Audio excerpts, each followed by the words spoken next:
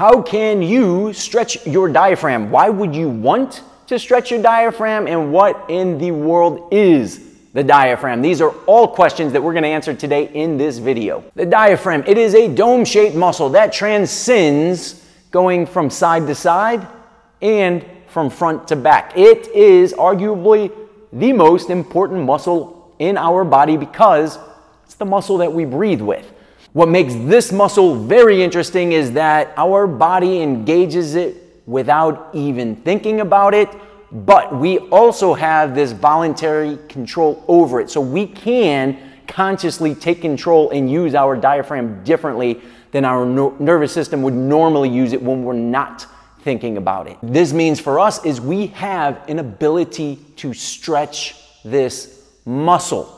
The reason I became interested in stretching this muscle as a chiropractor is because there has been research that shows that diaphragmatic excursion, all that means is the ability to make the muscle stretch this way as far as you can and then stretch back up this way as far as you can, that the ability to do that helps people with chronic and recurring low back pain. People with chronic and recurring low back pain seem to do better when they have more of an ability to stretch this muscle.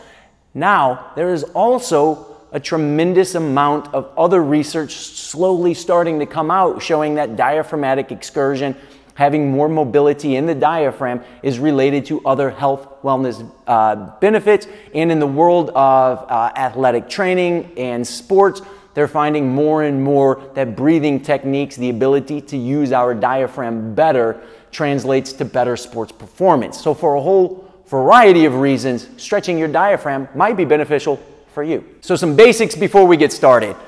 To engage our diaphragm the most in the beginning of the stretch, we really want to think about bringing the air down or bringing the diaphragm down. Again, it's a muscle here. When we breathe in, it sinks. What that means for you is I don't want you to start a movement off with a shoulder shrug. That's a sign of somebody that carries more tension up in their neck and their shoulders, or they just don't have a good ability to use their diaphragm, so they use all of these other what are called accessory muscles for breathing up and through here. So first, think about pressing down into something. Think about just pressing your arms down when you take the very initial part of the breath.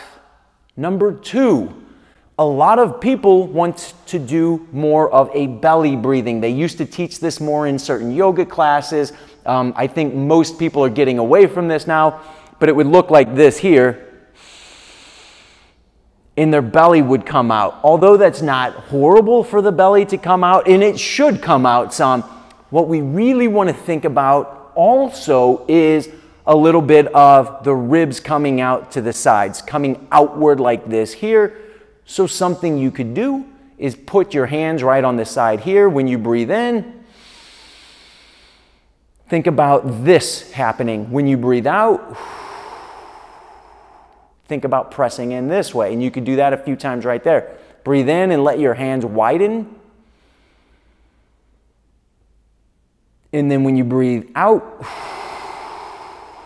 press in. That will help you mobilize this lower part of your rib cage coming out and in. The other thing, when you breathe in, now in resting state breathing, and what that means is when you are not practicing specific breathing techniques and you're not talking, for the most part, you want to be breathing in and out through your nose. You want your mouth closed. In the very first part of the breath in, I think it's nice to try to breathe in as much as you can through the nose just to practice that. Now, I will let you know I'm about to also show you some ribcage stretches that will want us to get as much oxygen, or I should say just as much air. We want to fill our lungs with as much air as we possibly can. And that might mean that last 20–25% of breathing in, maybe we go ahead and breathe in through our mouth a little bit, just because for some people it's going to be easier to just get that last little bit of air. Also, I just said try to keep your shoulders down when you breathe in. When you're getting a full breath, as much air in as you possibly can, that last 20 or 25% might be go ahead and raise those shoulders up. Now, this is going to contradict what a lot of other just people who teach respiration and breathing at a resting state will teach you. So please understand, I'm just saying this for the purposes of this stretch to get in that last little bit of air. Go ahead and breathe in through your mouth at the end and go ahead and let those shoulders come in for the big, big breaths in. So the diaphragmatic excursion, again, one more time. We want the air to come down. Maybe I want to get a little bit more air in. I can get that last little bit. Now my lungs are filled with air. Now what I like to do is stretch the rib cage. So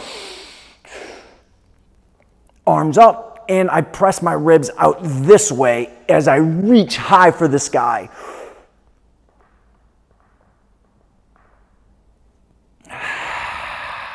When I breathe out, I might breathe out as far as I possibly can. That's going to bring the diaphragm up this way again.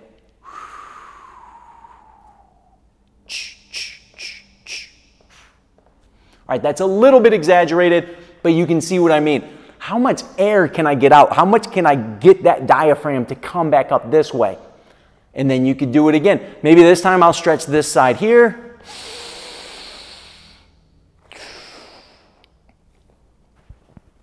Reaching up and pressing my rib to the side.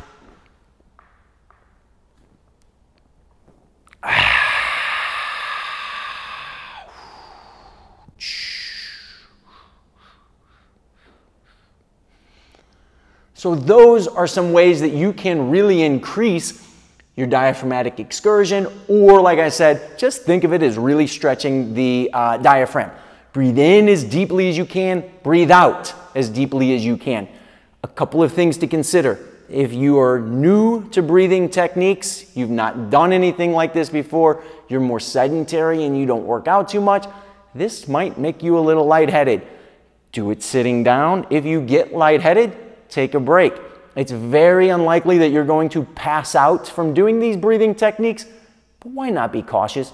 If you have a history of passing out, or if you have a heart condition, please check with any primary care physician, health practitioner, just to get a go-ahead or get their approval. Make sure they don't think that there are any contraindications to you doing these techniques. And then the final thing you might be asking, how many times should I do this? Well, it's like a lot of stretches. It's really going to depend on you and what you feel comfortable with. If you're new to something like this and you've never done anything like this, you really might do this 3, 4, 5 times and say, wow, that was pretty incredible. I feel more free in this region and through here. You could do that a couple of times per day. If you're more advanced, you do breathing techniques already, or you're just fit already, you exercise, and this is pretty easy, you could do this 10 times, 15 times in through there.